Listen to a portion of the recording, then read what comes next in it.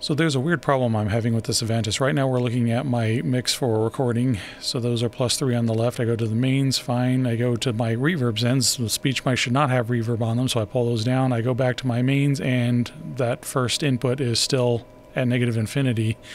And I go back to my record mix, that's still +3, that's fine. So it doesn't do it all the time, but a lot of times when I'm switching mixes, it will retain the fader positions of the previous mix, and so it really causes a lot of problems, especially with monitor mixes and recordings, because like sometimes I'll go to a different mix and then come back and all of a sudden my main speech mic is gone and I have to push it up really quick.